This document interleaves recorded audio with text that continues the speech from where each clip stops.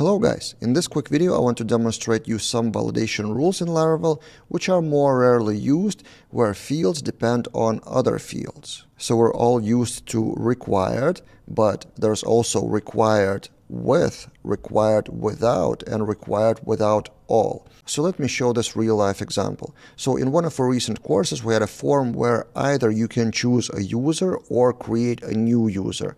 Perhaps for a better user experience we could use something like JavaScript or Livewire to show or hide this form based on the drop-down value, but for simplicity of that course, since it was not about JavaScript or Livewire, I decided to leave both. So both visible, either you choose a clinic owner for the new clinic, this is the form to create a new clinic, or you create a new user and then that user is created and assigned to the clinic. So in the form controller, then what happens is team create, and then if we do have a user, then we find and update.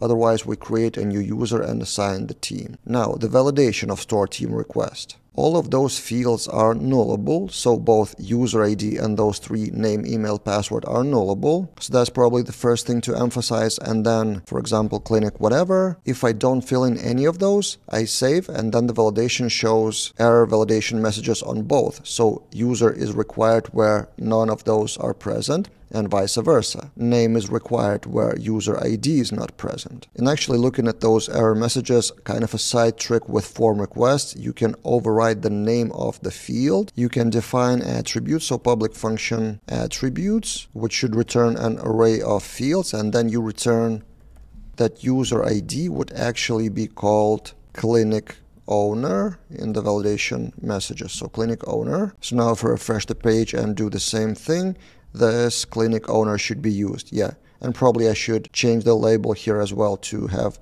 clinic owner instead of user. Anyway, this is not the topic of the video, but I do like those kind of side notes along the way of shooting videos. Now let's get back to the validation messages.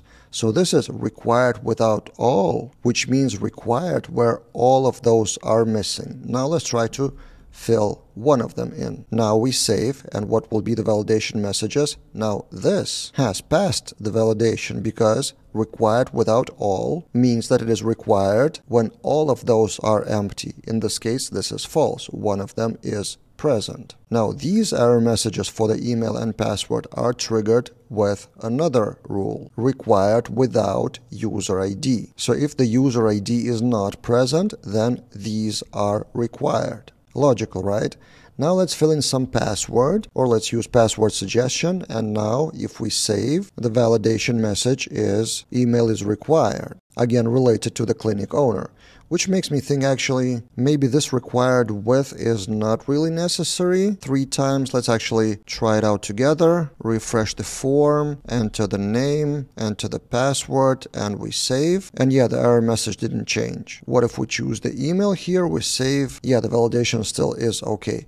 So that required with was kind of overkill and necessary, but I still want to comment on that. Required with means that if email and password are present with values, then name is also required. So in the case of the form where we had just those 3 fields without the user ID dependency, then required with would be also useful. Now question to you, do you know any of the cases where that require with or require without would be useful in dynamic forms? Share your experience in the comments below. That's it for this time, and see you guys in other videos.